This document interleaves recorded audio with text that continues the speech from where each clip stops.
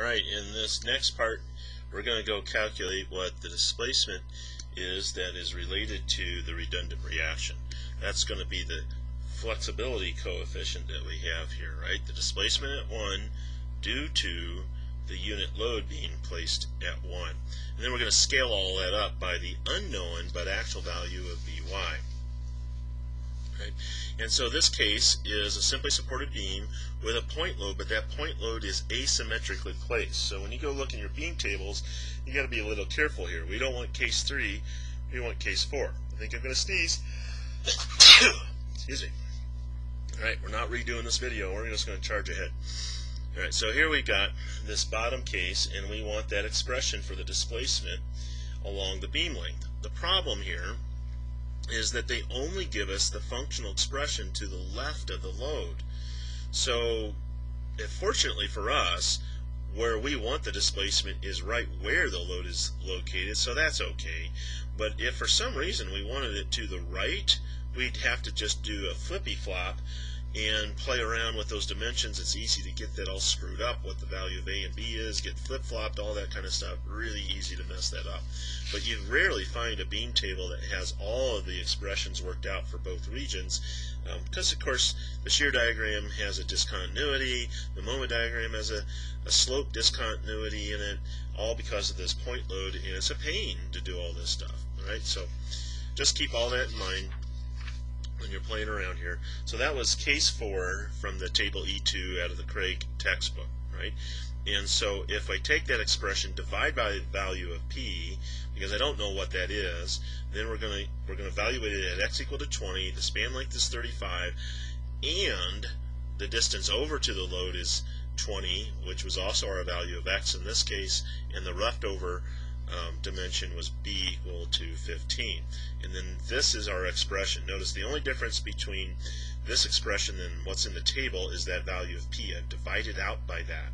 Again, this is per load, unit load here, so that's why we're doing it. You could obviously put p equal to 1 into this expression. I'll show you why I don't do that here in just a second.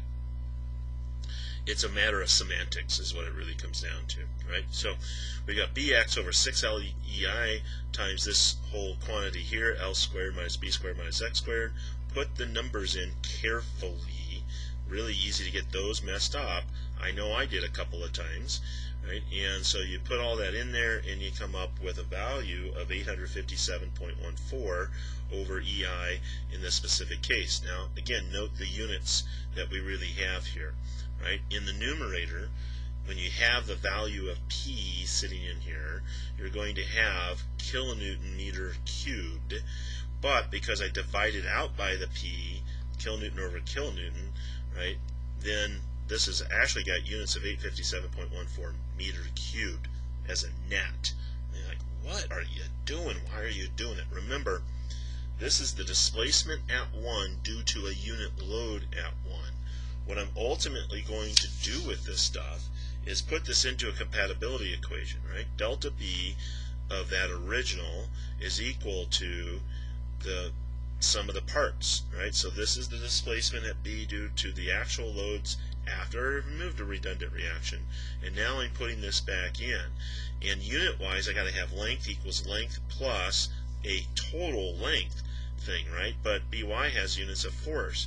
So this displacement is the displacement due to a unit load, so per load. And that's what I'm getting out of this little handling of dividing this expression of V by P, rather than just putting in there P equals 1 kilonewton, because then I would have had that, and then I would have multiplied by By a kilonewton. I would have had some weird kilonewton squared business. Really, that kilonewton for the By is dividing out by that kilonewton in the denominator, leaving us that little business right there. Subtle little thing. It's just how, though, you are more precise about keeping all the units correct here.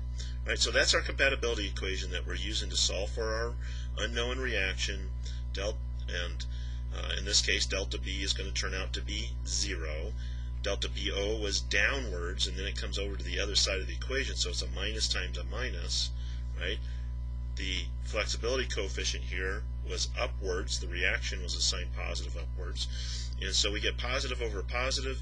That tells us when we come up with a number of By equals 444.79 kilonewtons, if the positive direction means that that's consistent with what we had set up. So it actually is acting upwards, which totally makes sense, right? That's the way it should be going. And our next step, we'll go calculate all the other response quantities that are typically of value and of interest.